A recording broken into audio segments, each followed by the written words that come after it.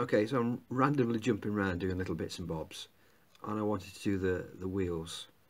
The instructions tell you to use E4 and E17. I looked at the instructions and looked at the layout, and that wasn't right. They were the wrong numbers, so I assumed that they were S. So I've been and got the parts off S, put them together. There you go, and pop one in the wheel.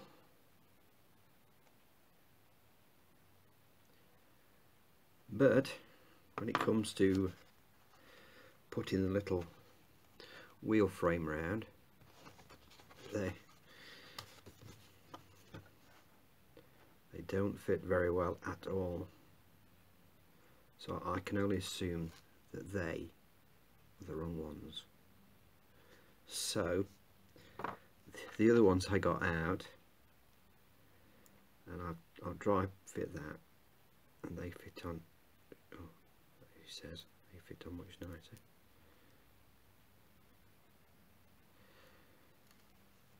Maybe no, of course, wrong one. Already done it. They fit on much nicer, and it's not, as the instructions say, E4 and E17. It's actually F 24 and 25. They are the ones, F24 and 25 are the ones that you want for this. I can only assume that they use the same sprues for different, and the same instructions for different marks of Stuka. So there we go. So you don't want E4 or E17, you want F24 and 25 to get you that better fit, and they spin lovely.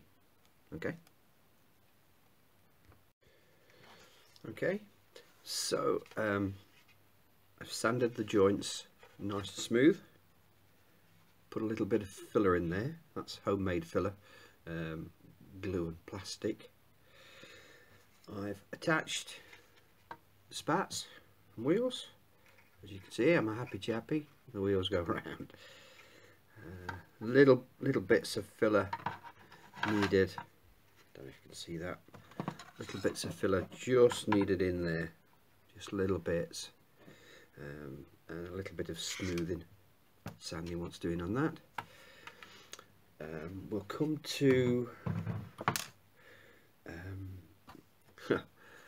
yeah, so that is okay. Put it back. That is the cockpit panel. It's not very good. Not very good at all. The raised detail on it is quite poor. If you have the money, or you want to,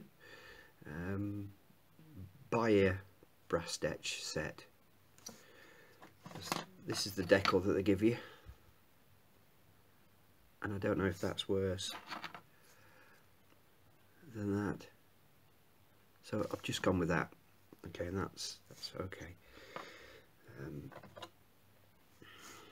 I started on the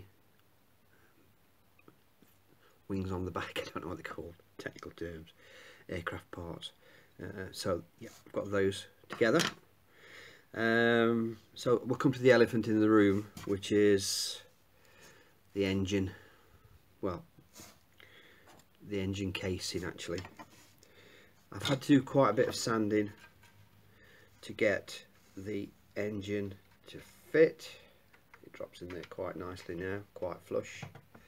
That's not a problem, that's good. But what is a problem, and I found earlier on,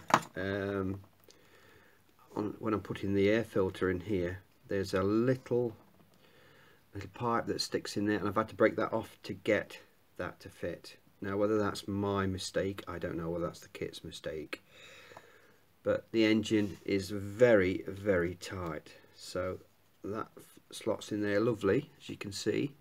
Well, a little bit of a gap, but apart from that, that goes well. I've not got the exhausts on there yet. I've missed those off. And then we come to putting the whole thing together, and then it starts to cause problems. Now it's flush there, very tight at the bottom, as you can see, very tight. I can squeeze it, but it's just gone. But I don't know what it's going to be like. You can see it pushing back, and it's pushed the engine back a little bit, as you can see. So I don't know where it's tight, but it's tight somewhere. I don't know if I can get the exhaust in or not. And then I've got to pop it on here. So I'm doing this for the first time. So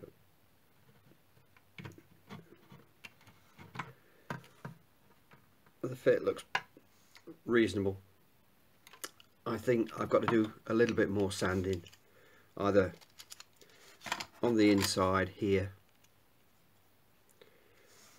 or, well, I don't know where. Once the sides are up, I can't work out where it's rubbing. But as you can see, I've got plastic coming off there, paint coming off, sorry. So that's obviously tight. So I've got to work on that. Whether I can get it in, I don't know.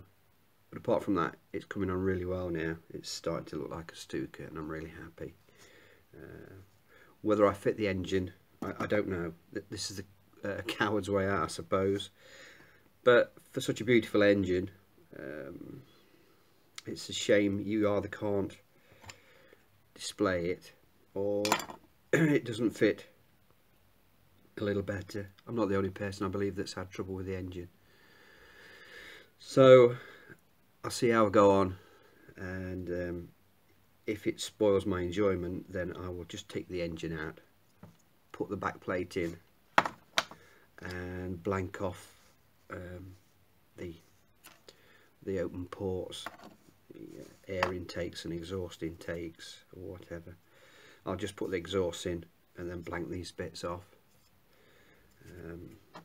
because I can't, I mean, without the engine, the fit is lovely. It snaps together fantastic, really well. Fits really good. Squeeze that, yeah, and that should fit on there really nice. So yeah, that's my dilemma, but we'll see how we get on. So as you can see, the engine's stayed out. I tried my best to get it in, but couldn't. So I thought I'd just display that separate. So this is the Stuka front now, with all the parts on. I've just got to finish the front there. So yeah, I put the firewall in, and that's it. Just got to finish the rest off, put little covers on, and bits and bobs at the back, and the dive brakes and things, and then should be ready for painting. So that'll be the next stage. Anyway, thanks for watching.